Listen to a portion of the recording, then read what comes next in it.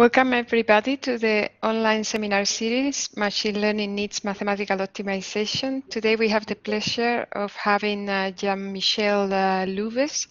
He's Professor of Mathematics at the Institute of Mathematics of Toulouse. He holds the chair on Fair and Robust Learning at the Artificial and Natural Intelligence Toulouse Institute. He has other projects around anomaly detection in machine learning, applications of optimal transport in machine learning, and machine learning in human evolution and medicine. He has published in journals such as the Annals of Probability, BMC in Bioinformatics, Journal of Multivariate Analysis, and the Proceedings for the very prestigious conference, the International Conference on Machine Learning. He is Associate Editor of the European Journal of Statistics and member of the Scientific Committee of the CNRS Mathematical Institute. So we are very, very pleased today of having Jean-Michel. The floor is yours. We will have the Q&A session at the end, but if there is a very, very urgent question, the audience can post it on the chat and I will read it for you so that you don't need to be checking the chat. Thank you so much. Thank you, Dolores. It's a pleasure for me to present today. So if there are questions, please interrupt me and tell me, because I'm making the full screen share, and unfortunately I do not see anymore the chat, so it's completely blank for me. So today I'm going to present some recent work dealing with fairness or bias in intelligence, in artificial intelligence, and especially in machine learning. So first, I just want to define what is bias. So it's very complicated. So if you look in the dictionary, you see that what is meant by bias is that it's about some irrelevant information that influence a decision but should not. So it's closely related to the notion of unfairness or confounding effect, and we're going to see that how does this notion interacts with machine learning. So I'm going quickly to recall the principles of machine learning that are at state when you study bias. So it has everything to do in machine learning how a machine sees the world. Indeed, I'm going to put myself in the framework of supervised learning, where you look at a variable which is called x. I don't know if you see when I move my pointer. I'm afraid you're not. Okay, so I think you don't see when I move the pointer. Do you? So you are sharing your screen? Yes. Or sharing your. Okay, so I'm going to do otherwise. So when in a supervised setting, when you monitor a variable x, which could be multidimensional, and you want to be able to build a model that will going to forecast a new variable y. So in fact, when you give a machine the power to build a model, the machine is only looking at the way the data were generated. In fact, they look at the unknown distribution P of the couples of variables, the target and the variables, yi, xi. And in fact, they do not know this distribution, but they just have access to the observation which follow the empirical distribution that is called Pn. So the aim of machine learning is to be able to design a model, I mean a function f that will be taken into a collection of models that we call capital F that minimize a criterion in mean. And what is the criterion? The criterion is just a way to measure how close a forecast y hat is from the observation L. So you define L, the loss, which is 0 if y is equal to y height in the sense given by L. So if you knew the way the data were generated, you will build what is called the oracle. That means the f function f star, which minimizes the loss for all the possible way of generating the data. In fact, you don't see that, but you have only access to the empirical distribution. So you build the model, the algorithm, by machine learning, by just minimizing over the set of all models the function that minimize the loss function. And sometimes to prevent overfitting, you don't want only to minimize the loss, but you maybe want to add a penalty controlled by a parameter, lambda, that is a way to measure a trade-off between the complexity of the model or the smoothness of the function and the closeness to the observation. So you have built this model, and you are very confident that you can use your new model to forecast new observation. And you're very confident. Why? Because, in fact, you have lots of theoretical results that show that the best way you could do, in the sense that you can control the generalization error, you control what is called the excess risk, which is the difference between the loss of your model that you learned f hat and the best way you had to construct a model that is the oracle. So the excess risk, this is the difference between the two errors, is you can prove that for well-chosen model or well-chosen penalty that this is small. But so in fact it's working very well, and now machine learning models are very popular, and you can use them. You can find them used a lot of time in the everyday life. But so what could possibly go wrong? Because maths are objective, you minimize the criterion, so everything should be all right. In fact, since science fiction movies or books knew that artificial intelligence or this kind of model could not be trusted, and they had this intuition, and you can just check, for instance, that there are some decisions taken by the machine, despite all the technological and mathematical correctness, that do not give you the result you are waiting for. So, for instance, if you look at natural language processing, you can make the experiment by clicking on the link.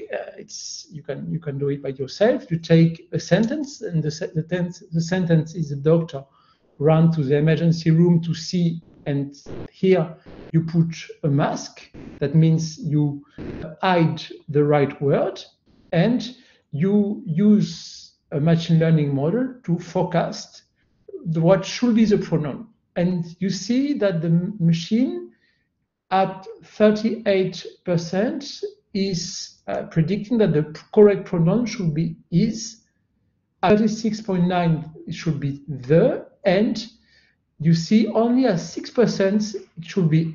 So what does it mean? It means that you have built a model which is sexist, in the sense that the machine has learned that the doctor could be a man, but it's very unlikely that the doctor is a woman, since in English pronoun have gender, and her patient would mean that the doctor was a female. So it means that you have gender bias. It means that when you forecast, you use a variable, here the gender, which would be called a sensitive variable, to make a forecast. Sometimes And this is a common type of bias that you have in machine learning. Sometimes you have a different type of bias. That means that sometimes the bias is not only in the forecast, but the bias makes that the algorithm does not work in the same way for different subgroup of population. So here I take an example of image analysis used by Amazon, and you see that the algorithm works very well for a Caucasian male. If you were non-Caucasian but still male, then you degrade it by 1.3%, which is quite small, the accuracy of the algorithm. But if you are a female, then you lose almost 7%, which is huge if you look at the level of accuracy of this type of algorithm. And it's even worse if you are in the true minority class. That means if you are an Afro-American female, then you see the algorithm is not working anymore because the accuracy falls to 68%. This is a kind of bias which is in sociology called intersectional effect. That means that when the bias is not the simple addition of bias, but joint bias is worse than the sum of all bias. So how is this thing possible? It's possible because when you do machine learning, you optimize your criterion, just minimize your loss function of a collection of model. But what do? We all want to do that because what we want in the end, we hope that the algorithm we find will be a good model in the sense that it will be relevant as a good way to understand the information conveyed by the observation. So you're going to minimize and you find something which is sound and which is relevant what you're looking at. And that's why you're very confident to use this. But maybe you're not doing that at all, but you're just trying in a huge data set, you're just looking at correlation between the data, X, and a variable. So you look, when you minimize, you just focus and just use correlation. And sometimes correlation at bad. And here you see that you have correlation with respect to gender, but then you transform a correlation into a causal decision. And sometimes the situation could be even worse. Maybe you just learn that a new variable, a new individual, is very similar to an individual you had in the database, and you're going to forecast as if this individual was the previous one in the database. So everyone knows that correlation bias are everywhere in the world. That's at the basis of a machine learning algorithm. But when you try to transform the observation into a model, then you may amplify bias because, in fact, you want the model to be used in our world by looking only at the image of the world through the data. So when you do that, you have a large chance to amplify some bias and to translate this into what I call the algorithm world. And even if you were very cautious and trying to have a data world very similar to our world, maybe our world is not the world where we want to live. We want to live in a better world. For instance, if I am in France and I want to use a machine learning model to forecast if someone could be hired, for instance, as a data scientist, then I'm pretty sure, if I'm not cautious, if I use the data as they are recorded, I'm going to have a gender issue, and I will have at the end an algorithm that will amplify the bias already present.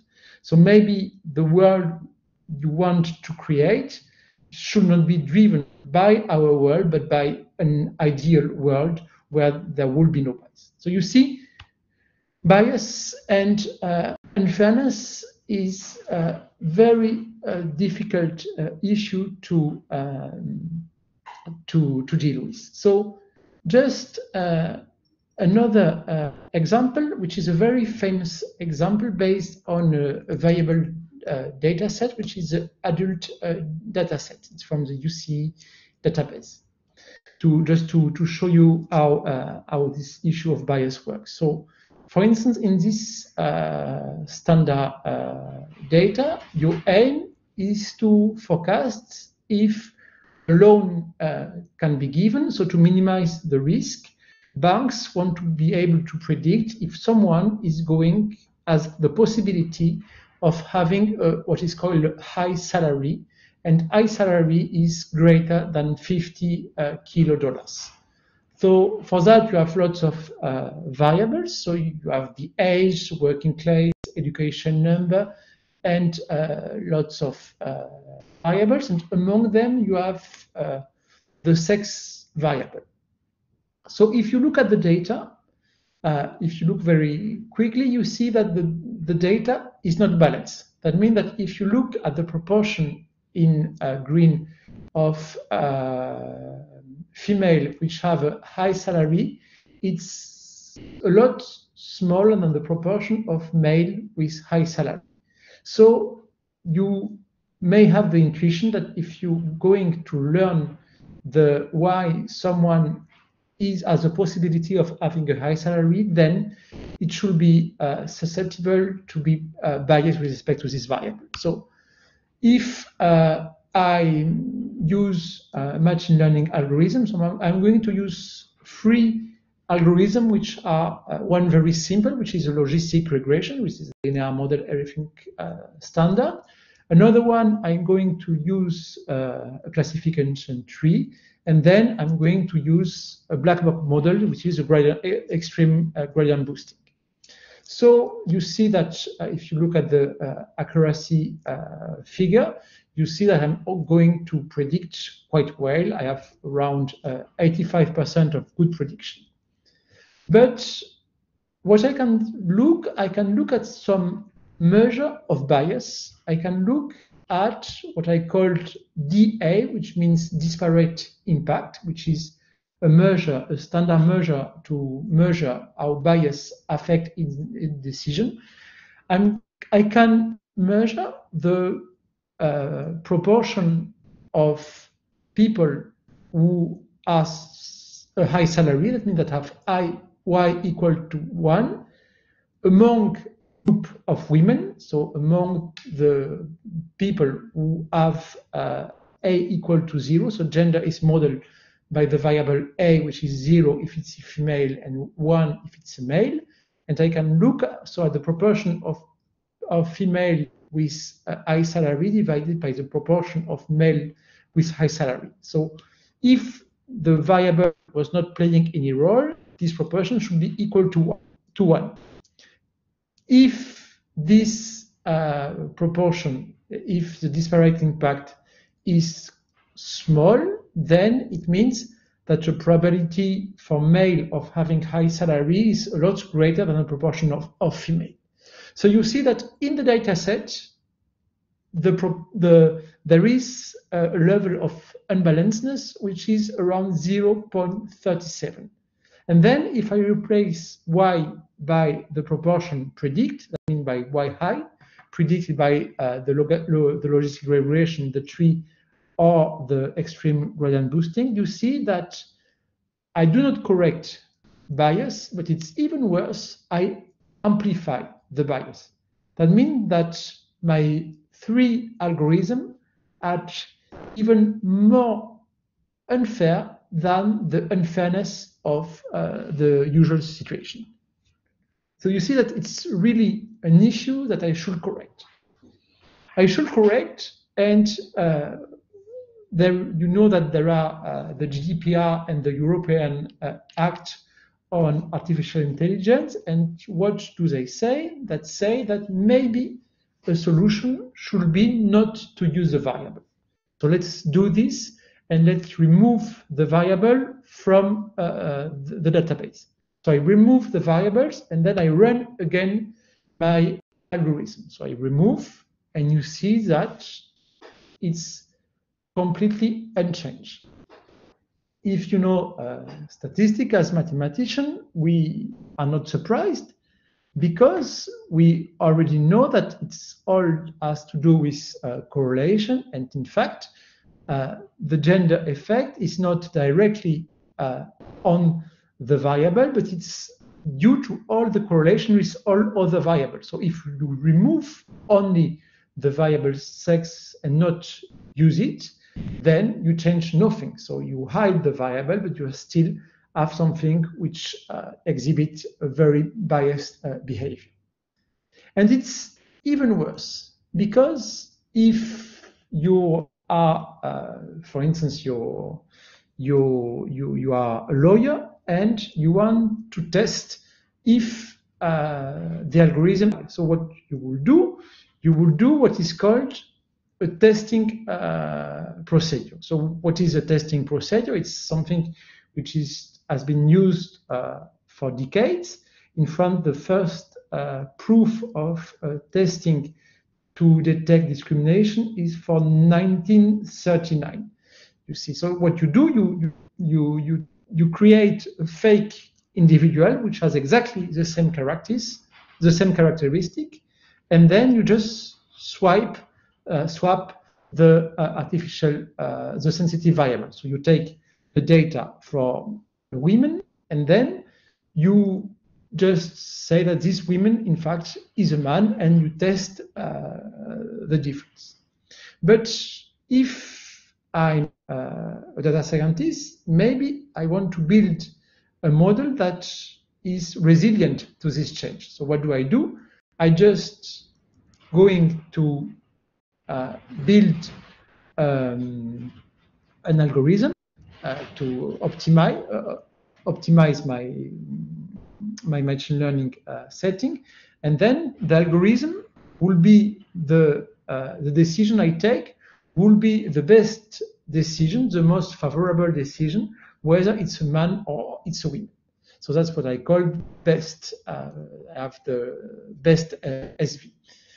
So you see, if you look at the right figure, that the accuracy are just a little smaller, that it's very, I just was very little and sometimes almost nothing.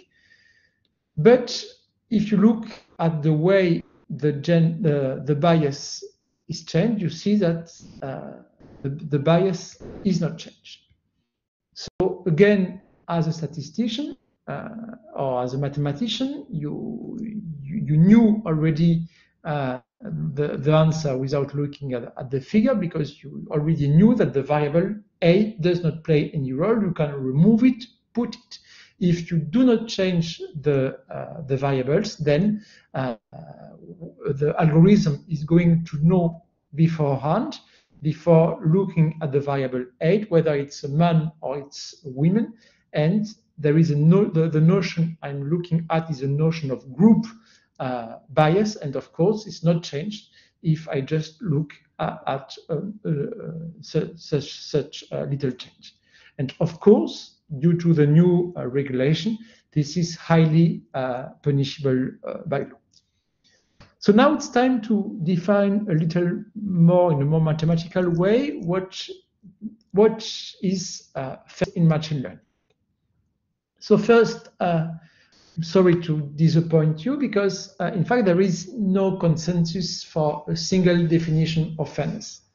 So we say that an algorithm is unfair if you're able to define a variable which is called a sensitive attribute, and you detect that the outcome of an algorithm is biased, so is change is affected by the variation of this variable, why it should not. So if it should not, for legal issue, in the European Act, you have a list of characteristics that should not affect a decision in a high-risk system, or because it's not moral, it's not ethic, or because if it's not moral bias, because from a technical point of view, you do not want to use this variable.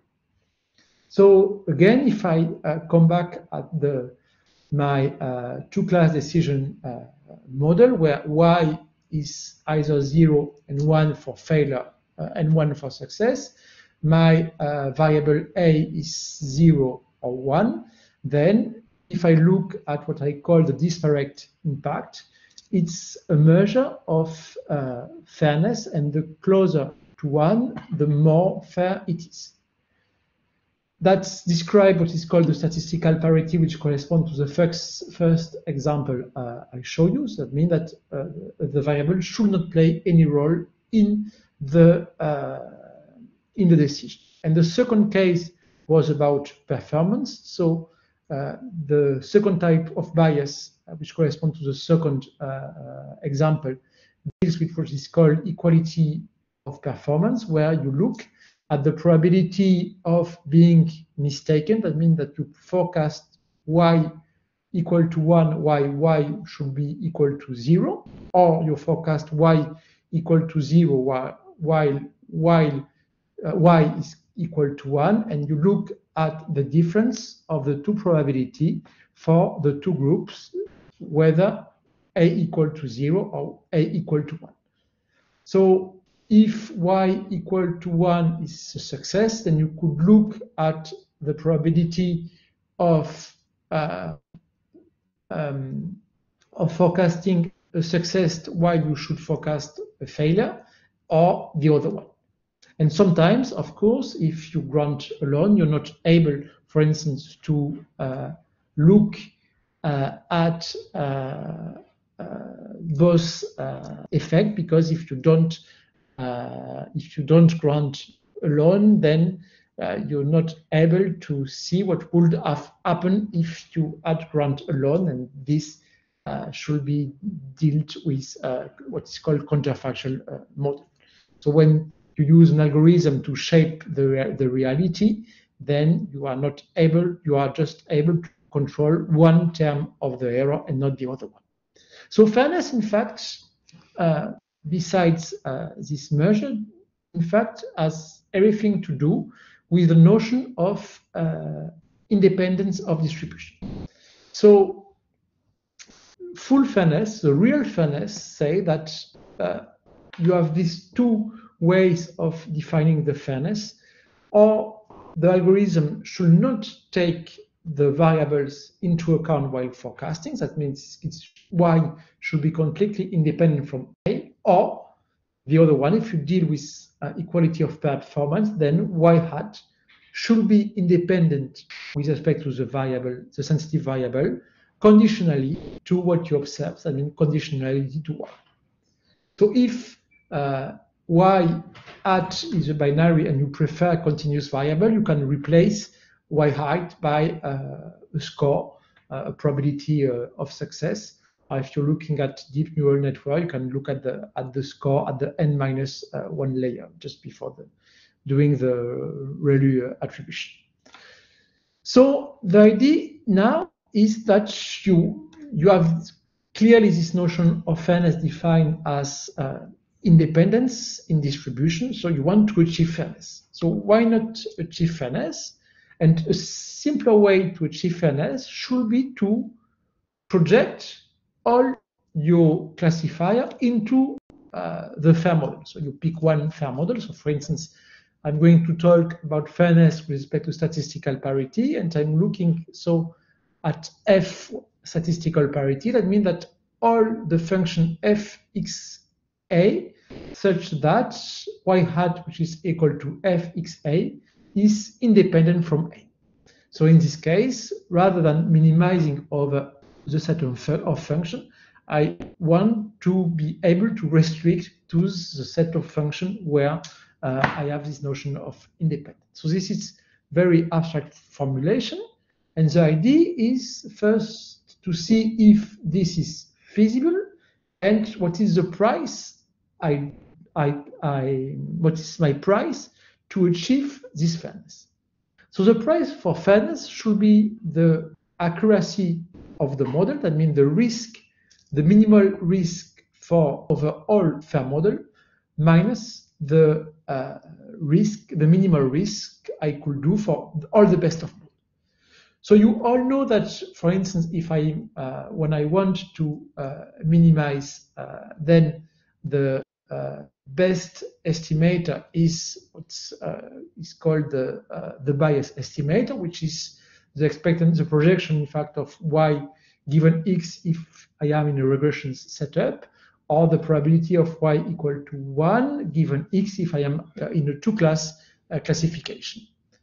So what changed here? What changed that normally you have one bias estimator, but here, if I condition my bias estimator with respect to the sensitive variable, then in fact I have two best way of classifying my data, and I can define eta a of x, the bias estimator for the class A equal to A. So if I'm looking at a binary class, 0 or 1, I have eta 0 and eta 1, and I will call mu 0 and mu 1 the distribution of this bias estimate.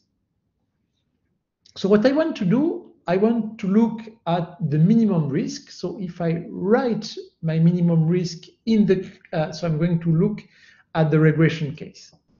I'm looking at the regression case, and then I can look at the error. And if I just condition my error, which is the expectancy of the square of the error, then you see that if I call gx of A any model, then if mu A of G is a distribution with respect to x of my regression function given A equal to A. So in fact, the idea should be to see if this maybe okay. Just a question. Do you see my my slides still? Yes. Yeah. Okay, and now you see the pointer. Yeah. We do. Okay, perfect. So if you look at this expression, then you see that in fact I'm looking at the expectancy of a variable which has with distribution mu A and a distribution of a variable which is the bias estimate. So this quantity is the expectancy of between two distributions, the one given by the bias estimator and the one given by this one. So to go further, I need to introduce a way of measuring the distance between the two probabilities. And that's exactly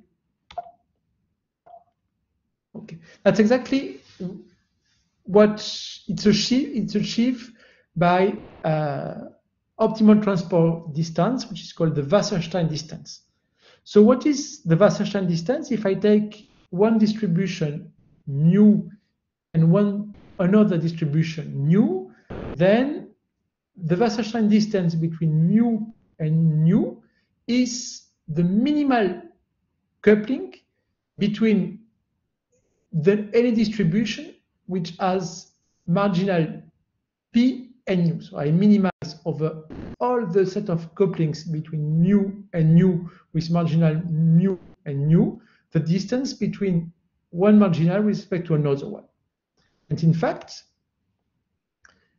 if I look at my quantity here, so this quantity is a coupling between a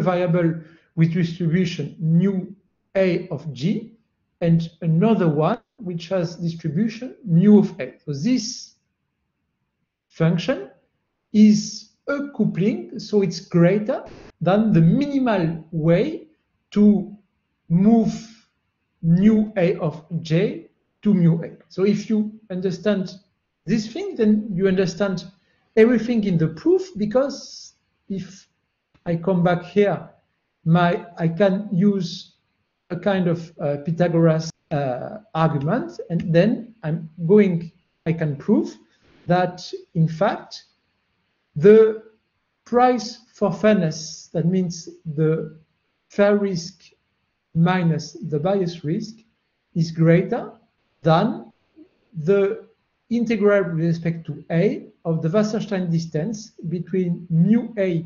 So mu A, again, is the conditional distribution of the bias estimator given A, and mu A of G is a distribution of the classifier I choose, the regression function I choose, given A. So now, if I want to enforce fairness, that means if I want to choose G, which is fair, in the sense that mu A does not depend on A, then my price for fairness becomes an equality, and here is the excess of risk is just the infimum over all G which have distribution that minimize this criterion. So mu J here does not depend on A to enforce statistical parity. So in fact, if I look at that, then you see mu A is a distribution of the bias estimator for each subgroup. So if I come back to my gender case where I have two groups, so I have one mu0 and one mu1, then I'm looking at something which is in between with respect to the Wasserstein distance. So I'm trying to minimize the Wasserstein distance between any function mu g, here distribution, with respect to mu0 and mu1. And in fact, this formulation corresponds to what is called the Wasserstein barycenter. So when I try to minimize this condition, then if A is discrete, this this expectancy is just this sum. And you see, so I'm looking at a regression function G whose distribution nu is minimizing this quantity, and this is exactly the formulation of what is called Wasserstein barycenter. So Wasserstein barycenter is something which was invented by Agé and Carlier in 2015. They gave a condition to ensure the existence and uniqueness of this barycenter, and now I can provide a feasible way to construct my best fair regressor. So I just, for sake of clarity, I just take the case where I have a one-dimensional regression. So if I have a one-dimensional regression, what change? It changed that I can write the transport. So if I have T lower s is something that push mu s towards the barycenter, and T upper bound T is something that push the barycenter towards the other one. So the idea is the following. What do? I compute all the bias classifier, eta sx, and I'm going to combine to use the linear combination of all the barycenter that I push, that I push towards this barycenter. Just to clarify, just show you the feasible way to construct. Then if I have two classes, I compute the bias estimator for the women. I build the bias estimate for the men, and then I take any function which is here, and this line here, this the green are just the barycenter, the Wasserstein barycenter of this distribution. So here we have a feasible way to achieve this cost of fairness, and this cost of fairness is just the way finally to replace something that should be two models or any model as A as values by a single model. So you can also understand this as a way to post-process. In fact, you have here, I put to achieve optimality, I put here the bias estimator, but in fact, if I had any machine learning algorithm, then I could have a model for men, a model for women, and if I look at the optimal transport between the scores and I push them into the barycenter. And this is a way to ensure that my estimator, the way I construct, is optimal in the sense that it matches the lower bound of the model. I presented this work about regression. In fact, it's completely the same in regression, and in this paper you have the exact generalization of what I presented to classification. The question now is, what do I have achieved?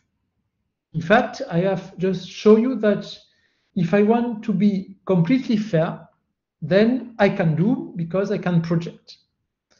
But I just show you that it comes at a cost. It's a loss of accuracy, and I have a way to control this loss of accuracy.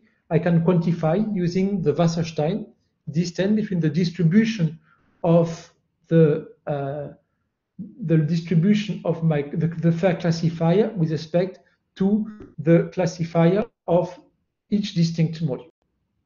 So I can really quantify this price for fairness. The main question is it really what I want? Is it really what I want? Because if I use accuracy to choose the model, then I assume that the way I measure the accuracy of the model is a good way. But if I suspect that my world where I take the data is biased, then accuracy is not biased. For instance, if I minimize accuracy for the existing data, then I will just perpetuate the bias, the present in the data, and then I will just assume that I want a kind of status quo. I mean that I accept the bias in the data, and what I just want to control that the algorithm does not make the bias worse, does not amplify the bias. The question is also, maybe accuracy is very important for me, and the price to pay is too much. So in this case, if the price to pay is too much, then I want to just mitigate bias, and I want to replace my condition of independence. So I want to weaken the notion of independence. And here, unfortunately, there is no consensus, because to weaken independence is very clear, but to weaken independence is not clear. You have to choose a way to measure this independence using a correlation, using Renyi correlation. You can look at the rank. You can look at the famous HSIC, which is the inversemic criterion. And then the way to do it here, to add a fairness measure to the way you minimize the data. So I want to show you some example of what you can do in practice using a model, which is a regression in econometry. So assume you are in the famous example in econometry where you want to select students based on some score. But you measure the score, and the score is a way to express the capability, the intelligence of the students, but the score is biased because depending, for instance, on the school the students were, then the school prepare them. Some school prepare better for the final exam rather than other school. So you have a regression, and you want to decorrelate the effect of the school, and the way they do in econometric is to use what is called instrumental variables. That means that the expectancy of the noise given x is not equal to 0, but in fact, if you use the instrument, then here you decorrelate. The issue is when you write this expectancy, then the equation becomes, in fact, an inverse problem. So instead of looking at y, a standard regression model, your model becomes this inverse problem, k phi is equal to r. And k is the integral operator, and r is just the expectancy of the observation given w. So if you want to add fairness constraint, then you want to look at several constraints that can be used on phi in order to remove the effects of some sensitive variable. So to do that, you just, so that's standard results in non-parametric regression. And the way to do that without fairness is just to use Tikhonov regularization method, and then there are lots of results that give you rates of consistency of such algorithms. So if you want to do fairness, then you will say that x is equal to z of s. S is the sensitive variable, and you want to remove this S effect. So you want to look at what should be the good forecast if it was independent from S. So if you look at a linear model, then you can write the statistical parity constraint like that. And in fact, you can see that the constraint is a kind of image by a linear operator of the function. So in fact, the fairness constraint here, the independency, you can write it as the fact that the function belongs to a kernel of some operator. So here in this specific case, you can see fairness as the fact that phi belongs to the null space of a linear operator. So now the projection to fairness becomes something that you can write from analysis point of view. You have phi, and phi you have an image to R by a linear operator. And the question is, do you want to solve your functional equation and then project to fairness, or that's one way to do that, or the other way around should be, I don't want to solve my my equation and then project, but I want to solve my equation by constraining my function to belongs to the null space. So here you have finally two ways of ensuring fairness. Both functions are fair, but the issue is that the two are different. So what do you do in practice? In practice, basically you say, okay, I'm going to impose the fact that phi belongs to the kernel. So the natural way to do that is to add a fairness penalty, and you want that this trade-off to be large enough such that this term is very small. So what you can see that in fact, if you do like that,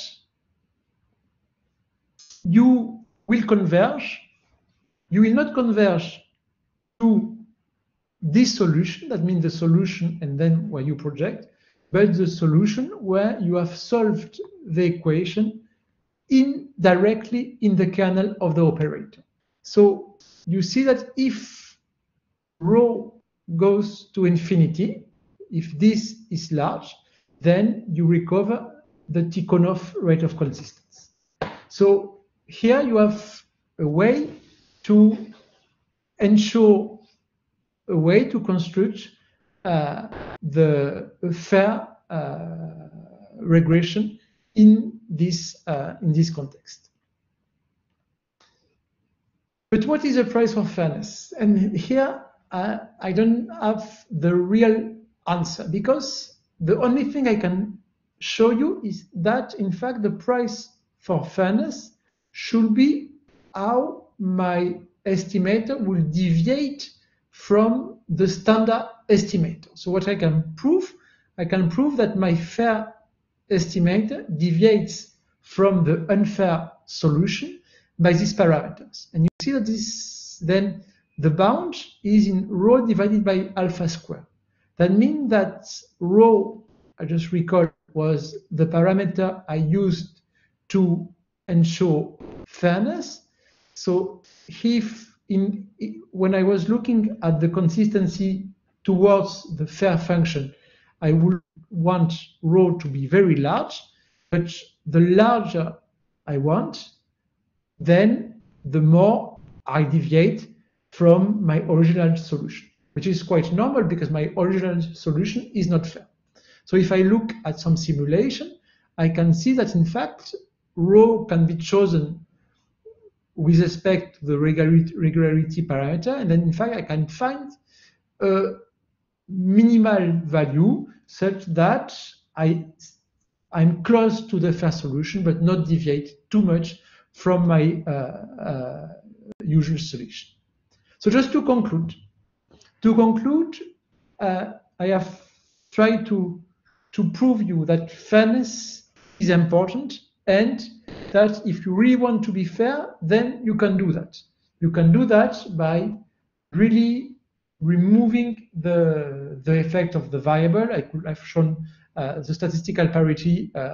So you can achieve fairness, but then you can quantify what does it mean to the estimation.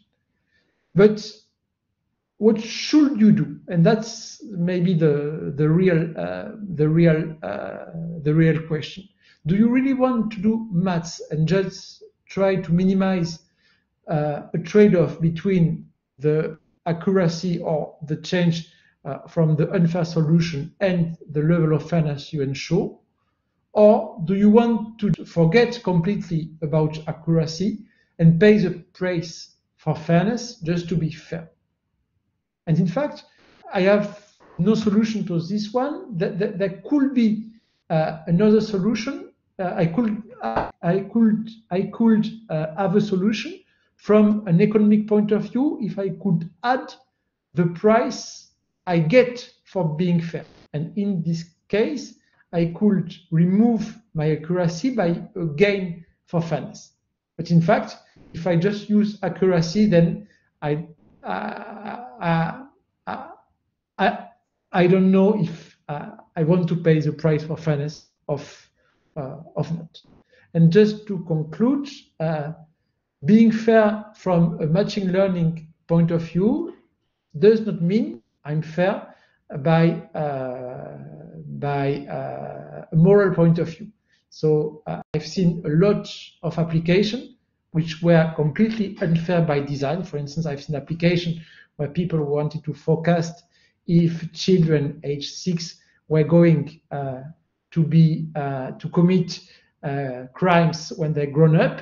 And even if you put fairness penalty, I'm quite convinced, so this kind of application is completely unfair by design, even if you try to put any fairness penalty you could design. So thank you very much. I'm going to stop here. And if you're more interested in the topic, you can look at the biography, and in bold you have the paper from which I took the mathematical result I present today. Thank you very much for your attention. Thank you very much, Jean-Michel, for this very interesting presentation on a very timely topic. Is there any question from the audience? If so, we will unmute you and give you the right to share your screen.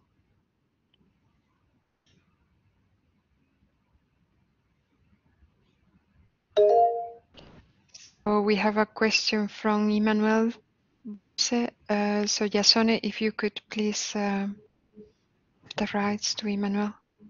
Hello, thank you for your very interesting and, as Dolores already said, very timely presentation, very clear for me. So my question is more on the technical side regarding the last model you showed us, this regression model or econometric model.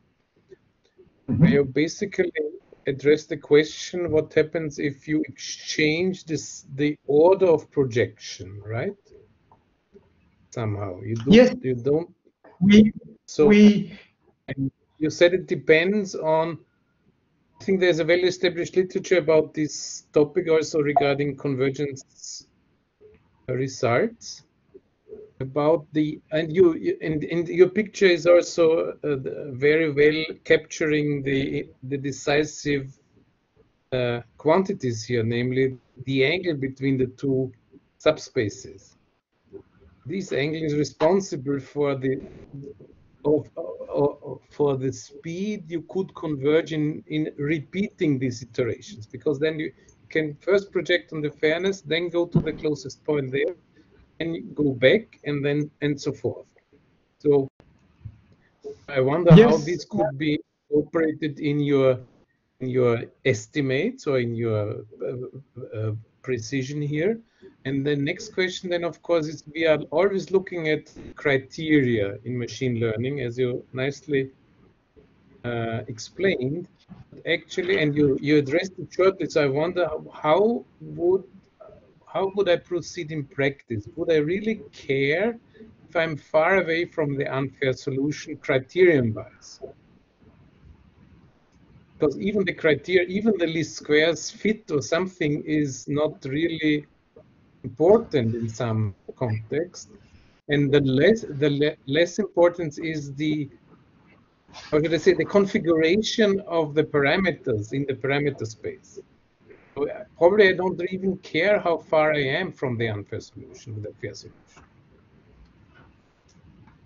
Can you please explain also the role of the criteria as opposed to the role of the distance in the parameter space? Thank you.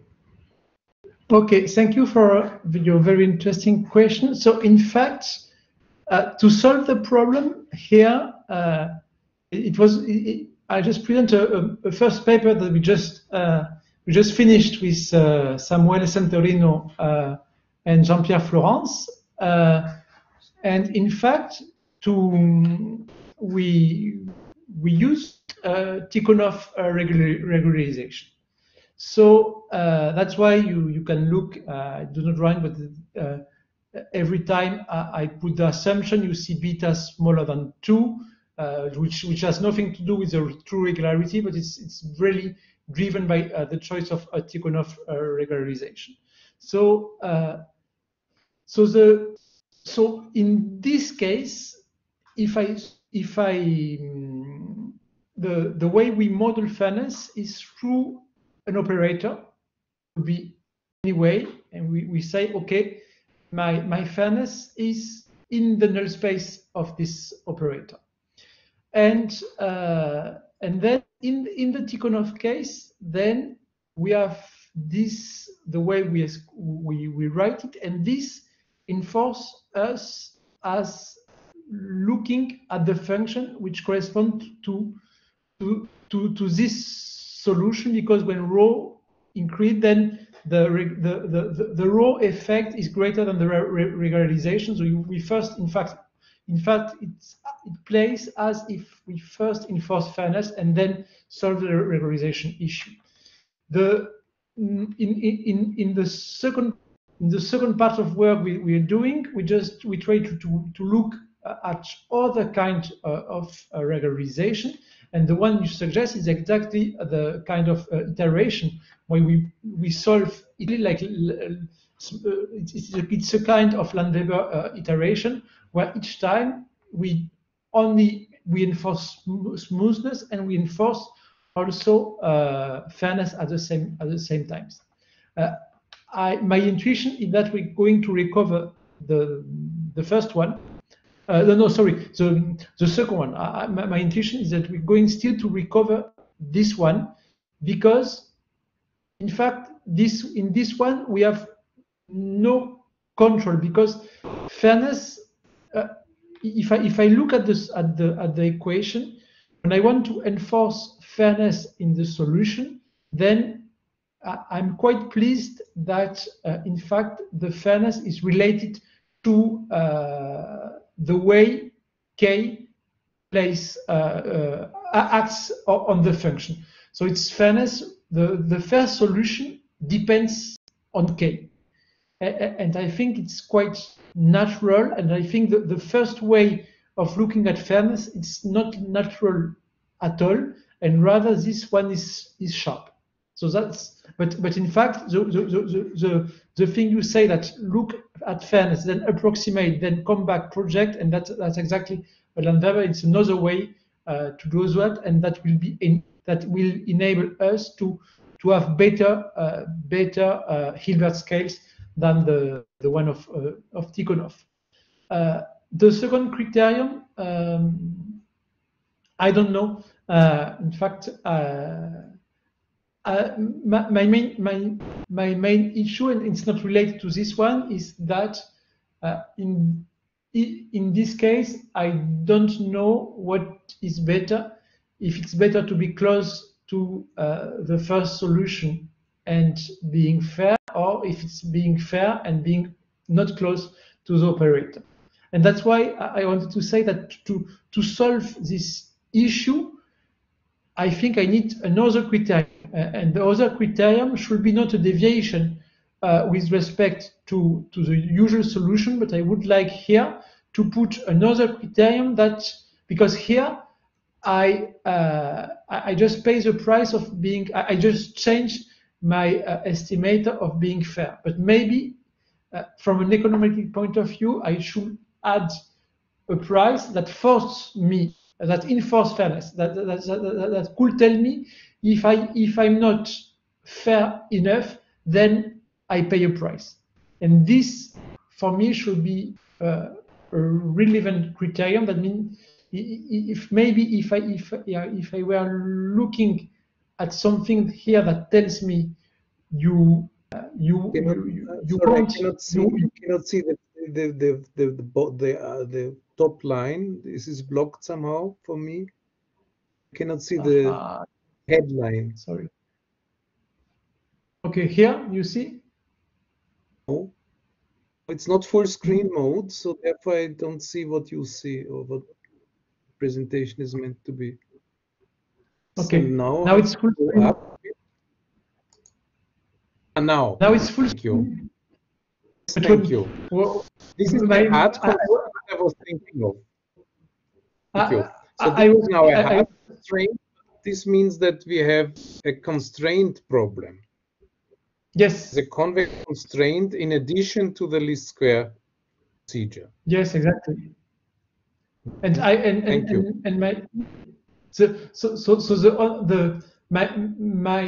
my main guess, I would like to add another constraint that enforce me to have a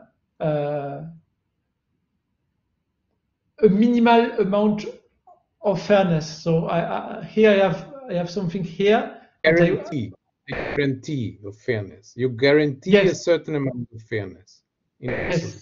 Okay. Thank you. And I will and I think a good trade-off will be also to add something the other way around. Let's say I pay some price for not being fair.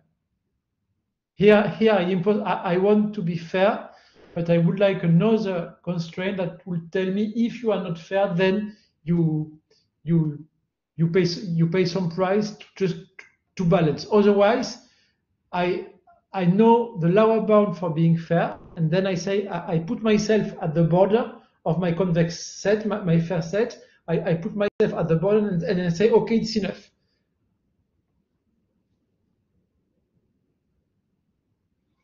Thank you.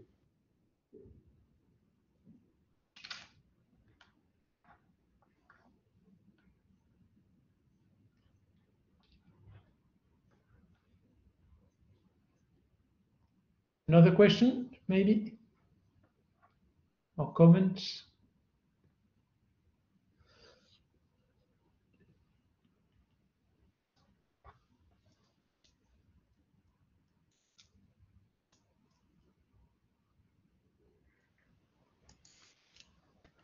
Okay, so I think there are no more questions.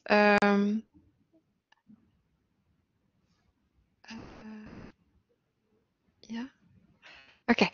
So thank you, Jean-Michel, again for this very interesting presentation, and to the audience, thank you very much for the interesting questions. And see you next week with another seminar.